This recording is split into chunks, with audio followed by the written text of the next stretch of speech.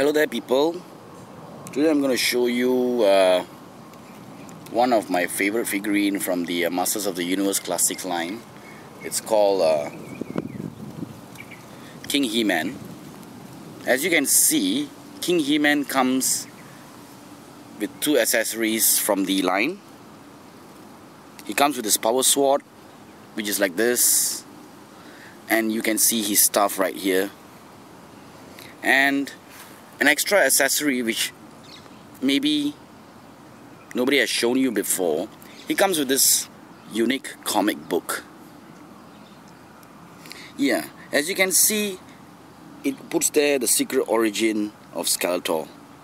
This shows the whole book right here, the whole comic book about how Skeletor was originated and how he became Skeletor. So it also features some figurines from the line, and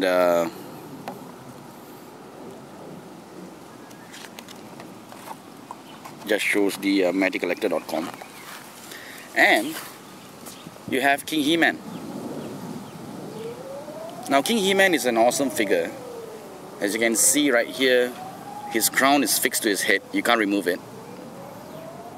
His cape is fixed to his back, and it has those light grey sprayish type of feel, like as though it's shadowy. And his armor and his power sword. The power sword is very unique in a sense.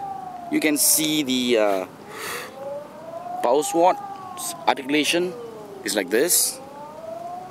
Okay, as for this sword, it's battle damaged, and as you can see, there's big damages on this sword, and and it can't turn or anything like the 2002 He-Man sword. It's just a normal sword with just articulated designs and damage. And there's kind of a stick here, and it's taped all over. These little details are fantastic for this figurine. He comes with this staff right here, as you can see, which can be removed. It is actually the staff of his. It's a long staff like King Randor's logo, which is, as you can see, the logo right here. It's the same logo. And basically you can turn him like this, right? There's no side limbs which can move this way, so you can only move him this way.